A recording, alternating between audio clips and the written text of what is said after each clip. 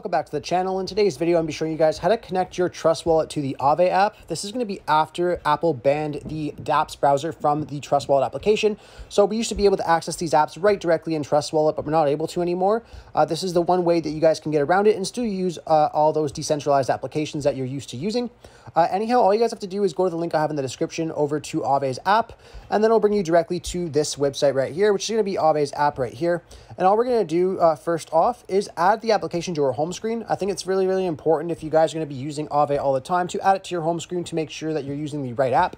And to add it to your home screen, you just want to click on the share button at the bottom of your screen, scroll down, and then click on add to home screen.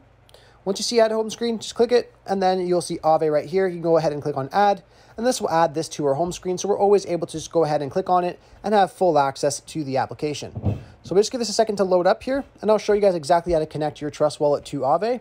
So we're just going to click on I accept at the bottom for the cookies, and then we're going to navigate to the top right corner where we see the 3 lines.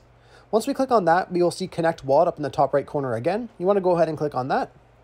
And once you do this here, it's going to ask you to select your preferred network. So you want to make sure that you're on the right network with what coins you're going to be using. So there's Ethereum, and then there's Polygon here that AAVE is offering. So you want to make sure you're on the right network. Anyhow, once you connect to the right network, you want to go ahead and click on Wallet Connect right here. And once you click on Wallet Connect, you can go ahead and click on Trust Wallet. And then it will bring us into Trust Wallet here, asking us to confirm that we want AAVE to have access to our wallet. So we can just go ahead and click on Connect. And then we have to go back to our browser. And once we're back to our browser, we will know we're connected when we click on the 3 lines again. And we will see Ethereum mainnet or Polygon mainnet, and then our wallet address right under it. So now we'll be able to go on and continue on in AAVE using the application just like we've used before. Anyhow, I really hope I was able to help you guys out with showing you guys how to connect your Trust Wallet to the AAVE application. If this video did help you out, be sure to leave a like on the video and subscribe for more content. Thanks for watching.